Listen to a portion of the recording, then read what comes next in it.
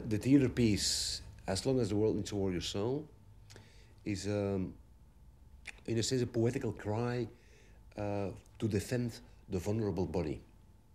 The body that smells, that shits, that bleeds, that vomits. That's a piece about. And also, because I think our body today in our society, in a political level, social level, they try to sell us a body that doesn't shit, that doesn't smell, that doesn't vomit. And I believe in this vulnerable body. This vulnerable body is beautiful, I think.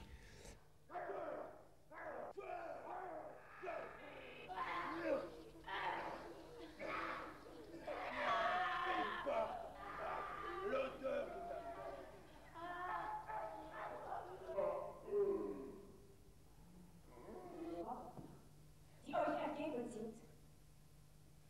Aufstehen werden.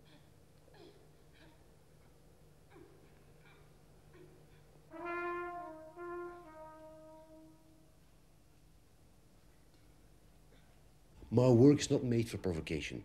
But then again, the word provocation, when you listen to it, it's about the idea of evocation. Provocation is always an evocation of the mind and the body. So it's also not bad.